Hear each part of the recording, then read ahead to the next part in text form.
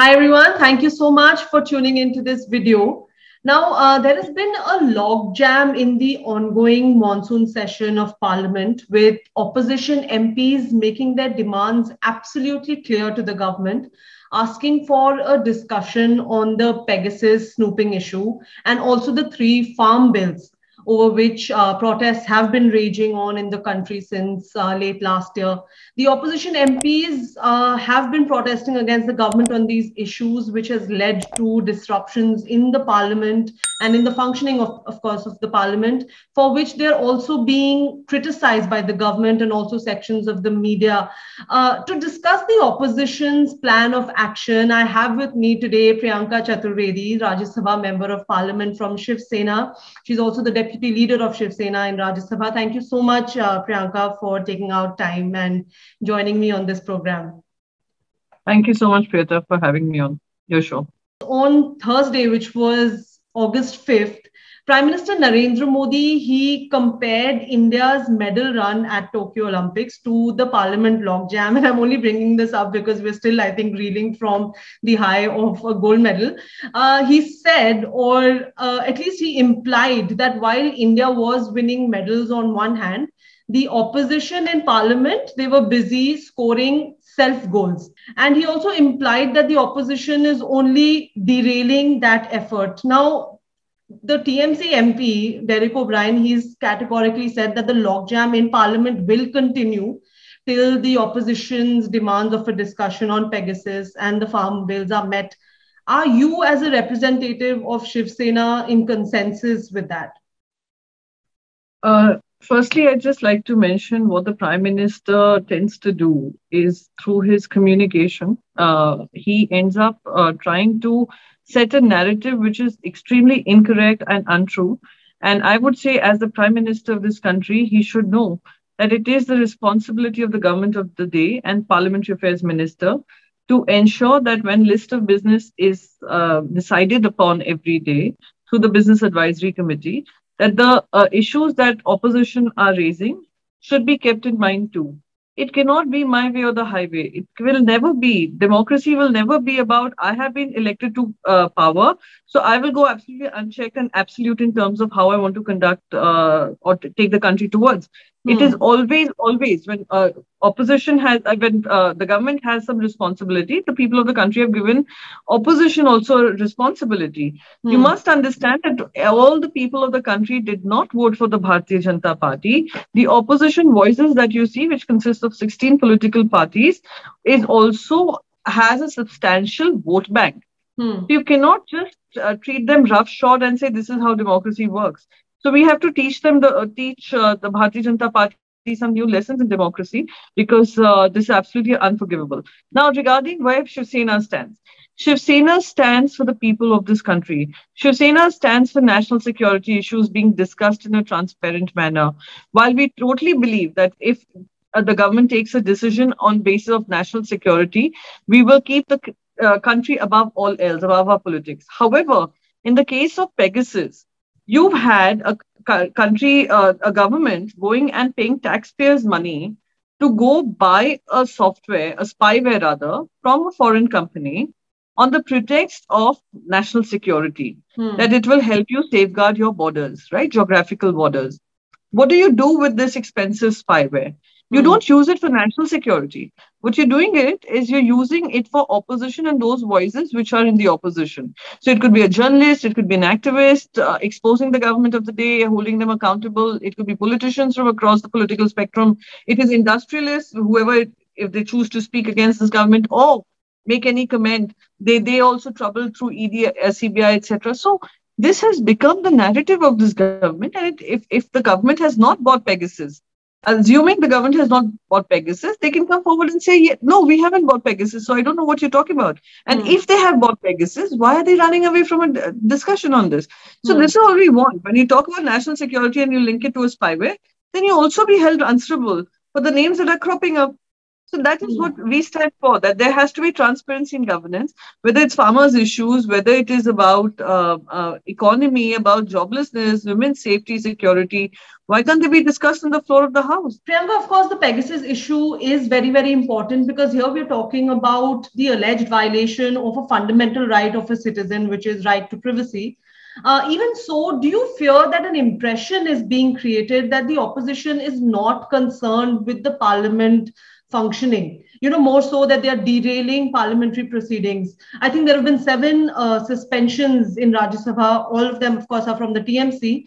In fact, a number is also being quoted that out of 78 hours, the upper house has lost 60 hours because of parliamentary disruptions. Do you really think that, these disruptions could actually prove to be these self goals that the PM is talking about, and they could actually be diverting attention away from what it is meant to be highlighting?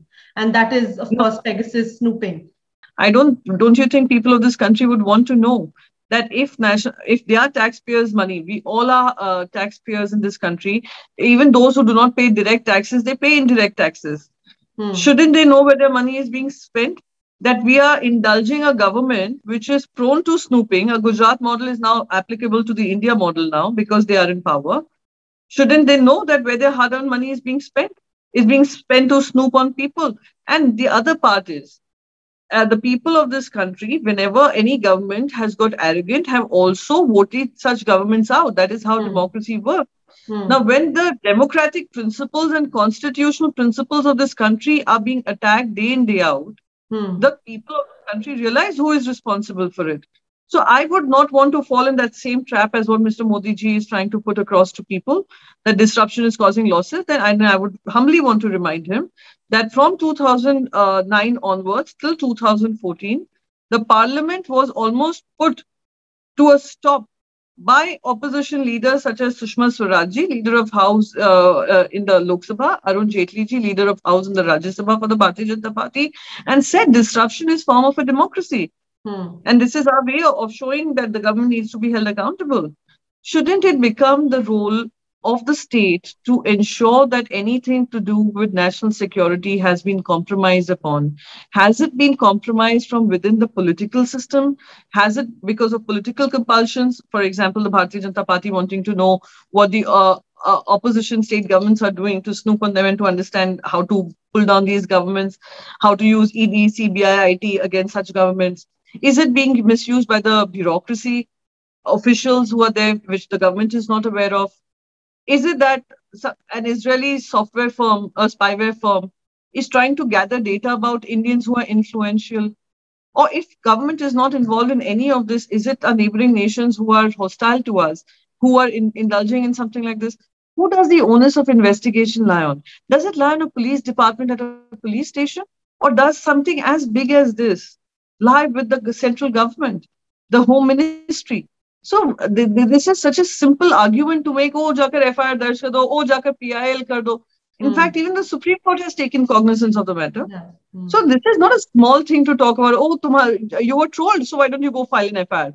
There's nothing to do with that. This is much larger in scale and in terms of the future of how we see India as. Priyanka, from what it seems as of now, the parliament session, it seems, will end with this logjam. If by the end of this session, the government does not adhere to the opposition's demand for a discussion on Pegasus and on farm bills, what is the opposition's plan of action then? Because it seems like the government is hoping that the matter will die down as the session comes to an end. How can the matter die down? I would want to know, world over, wherever this story has been broken, whether it is France, whether it is other countries, whether it's Israel for itself. Israel has raided the company, the NSO It group. has. Hmm. They have put their work to stop. France, concerned about its democracy and how their president was being recorded at every given point in time through the spyware, has ordered an investigation. Two of their journalists who submitted their phones for investigation, who were coincidentally investigating on the Rafale story and were sharing the stories, their phones were believed to be compromised, and the investigation has proved that. So the point is very simple. If you care for your democracy, and forget for a minute the right to privacy also, Aadhaar has taken that right to privacy. Many other things have taken right to privacy. That's the argument that comes from the Bharatiya Janata Party. Oh, when you sign up for Facebook, when you sign up for this, when you sign up for that. But here the problem is you haven't signed up for something like this. And this is not just snooping.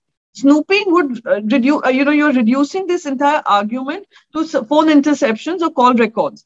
What is happening is some government agencies having control over your mics, your cameras, your data, your email, your documents, who you're talking to, why you're talking at what given point in time.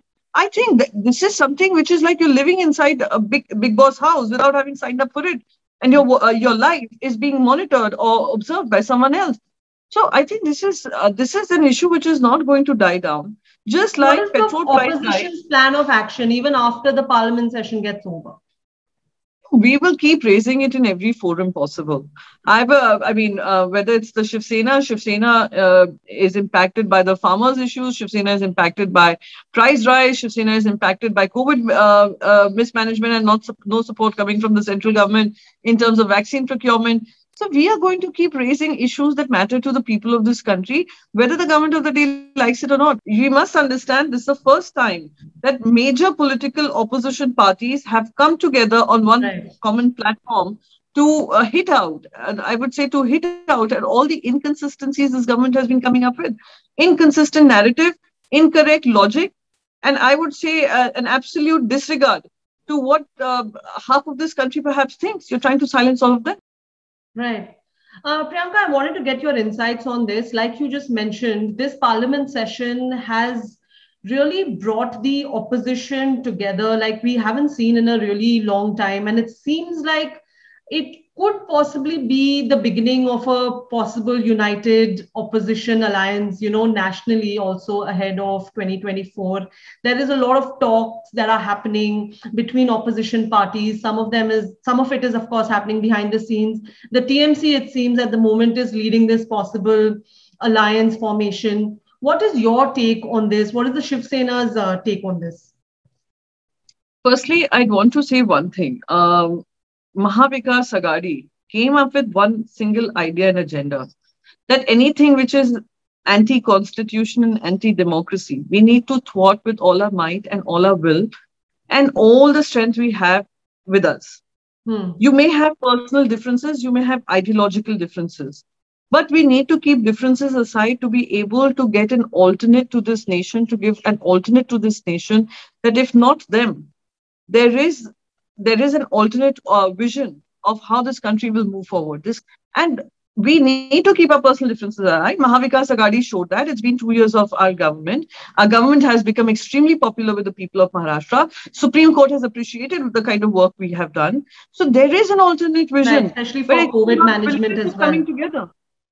Yes, about willingness of it to for everyone to come together, leaving their personal differences aside for a larger cause, and the larger cause being protecting our democracy and safeguarding our constitution. So you can see Shiv Sena in that 2024 national alliance if there is one. So I would say 2024 is very far right now. What is immediate is a threat to our basic rights and fundamental rights of this nation and every single citizen. See how the laws are getting cleared in the parliament. You do not even spare 7 minutes to hear opposition voices. And every time the opposition voices talk about women's safety, talk about farmers, talk about national security, talk about economy, joblessness, our mics are muted. Why are they muting our mics? Why won't they hear us out? Even if we mention what is the current status of the country while discussing a particular bill, what scares this government? So that is the fundamental question here. Priyanka, you were talking about the Mahavikas Agadi coalition government in Maharashtra. Now, there have been a few instances recently that has, in a way, highlighted the cracks within the coalition government in Maharashtra. Now, whether it was, disagreements over the choice of assembly speaker or the question of contesting future elections together, there were, of course, war of words between Sharad Pawar and Nana Patole. Even Uddhav Thackeray, he had a one-on-one meeting with Prime Minister Narendra Modi, which again gave rise to speculations that Shiv Sena and BJP could probably come back together. Sharad Pawar also had a meeting with the PM recently. Then, of course, there was the whole Vaze controversy. Now, recently, Shiv Sena has said that they'll go solo in Uttar Pradesh. What I mean to ask is that is everything really all right within this coalition in Maharashtra? Coalition dharma does not mean that all three of us are going to agree on every single issue. Neither does coalition dharma mean that every time we say yes, they also have to say yes. Every time we sneeze, they sneeze too. So everyone will work in their own spaces, in their own independent way of functioning, while adhering to the common minimum program, which we are committed to. So that is functioning exceedingly well in the state. Now, in terms of people meeting individuals, CM meeting the prime minister, chief ministers meeting the prime minister is nothing new, nothing new.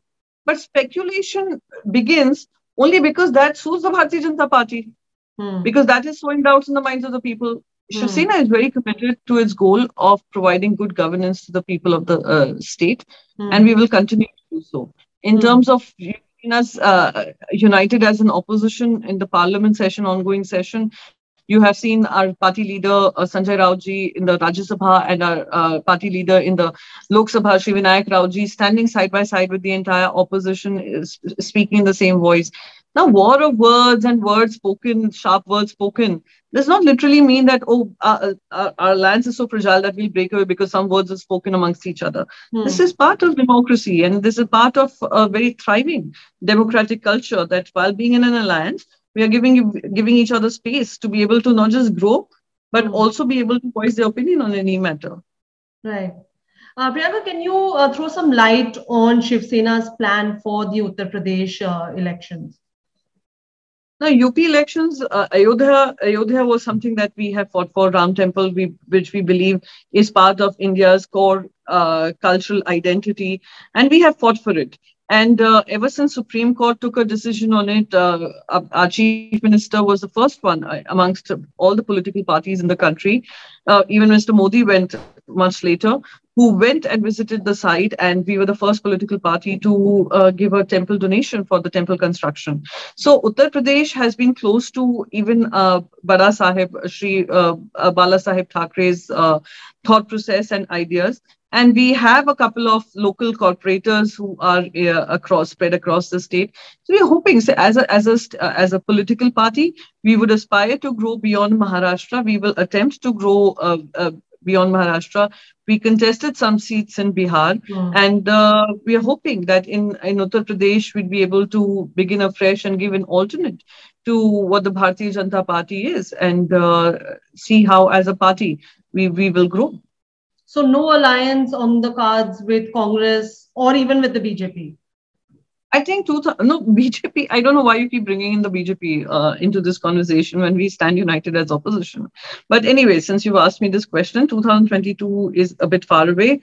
Our chief minister's focus, and he's also the party president, his entire focus is on COVID management. And whatever decision is taken would be taken by our senior leaders. And as soon as there is some shape to this entire campaign, I'd be happy to share it with you. Right. The only reason why I was bringing up BJP again is because Shiv Sena, of course, has been the oldest ally of the BJP till 2019. There are reports time and again that there could be, a consensus that could happen between the two parties. But thank you so much, Priyanka, for giving me your time and speaking to me on this episode. Thank you so much. Thank you.